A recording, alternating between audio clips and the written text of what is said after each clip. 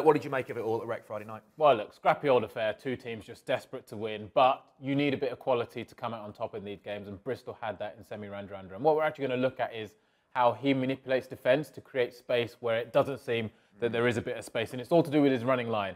That outside up, we coach you a lot, run straight, but there's actually a way you can drift and still create space. So if we have a look at what he does, it's all about his running line to that outside defender to get him to bite in. So if we look at how he does it, every time he gets the ball, he's just looking to get outside defenders to turn their shoulders in. So you'd say normally run straight, preserve the space. No, he drifts out and he continually gets that outside defender to bite in. Now you'd say it's bad decision making by the outside defender, but that's the threat of his running line, always trying to get to that outside defender. So we're going to see it again in this nice example here.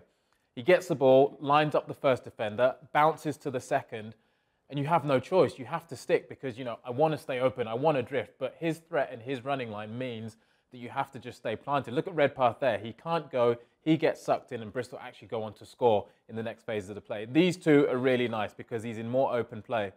If you look at this here, Bailey, he's trying to keep his shoulders square and open so he can drift out, but that threat, Radradra is saying, I'm running at you, I'm running at you. That's a lovely stop and go as well. It's a great finish, but the threat of the running line just keeps that defence turned in.